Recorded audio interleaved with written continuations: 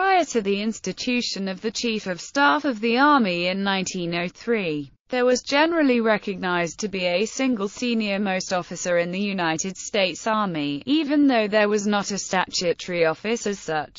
During the American Revolutionary War, the title was Commander-in-Chief of the Continental Army. In 1783, the title was simplified to Senior Officer of the United States Army. In 1821, the title was changed to Commanding General of the United States Army. The office was often referred to by various other titles, such as Major General commanding the Army, or General-in-Chief, from 1789 until its abolition in 1903. The position of Commanding General was legally subordinate to the Secretary of War, although this was at times contested. The position was abolished with the creation of the statutory Chief of Staff of the Army in 1903. Office holders: Commander-in-Chief of the Continental Army, Senior Officer of the United States Army, Commanding General of the United States Army. Bibliography: Historical Resources Branch, United States Army Center of Military History. Iker, John H. Iker, David J. Civil War High Commands.